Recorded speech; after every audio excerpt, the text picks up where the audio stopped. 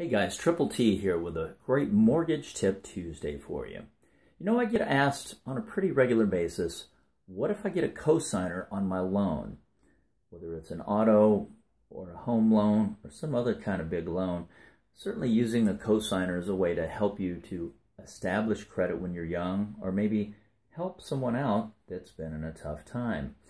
But what does it mean when you're the cosigner and towards counting it as a potential liability? This is what's known as a contingent liability, meaning you don't necessarily owe that liability or that amount, that payment.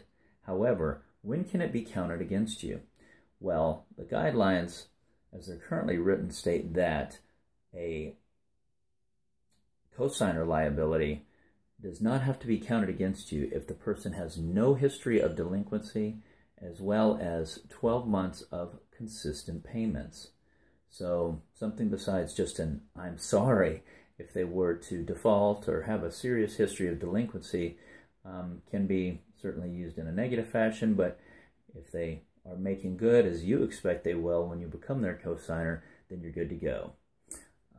I work in real estate. If I can be of assistance to you with this or any other needs as it relates to investing or a loan, please do give me a call and do whatever you can to make it a great day.